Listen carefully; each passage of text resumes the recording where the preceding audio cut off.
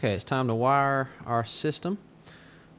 I'm just showing you the different the colors of the wires here. I use red, white, and blue as my first three zones.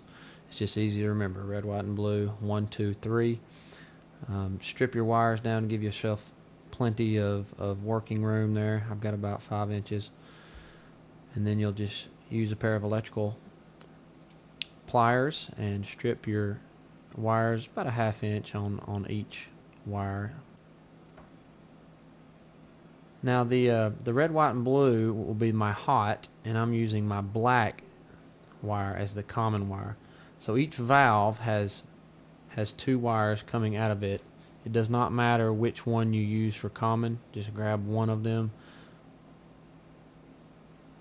The hot wire is not as important when it comes to valves versus, say, lighting or something.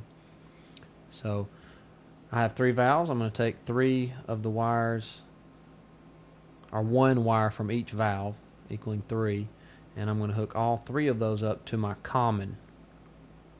We're using waterproof connectors. There's several different kinds of waterproof connectors. These are just filled with some sort of water sealant, and they're regular electrical connectors with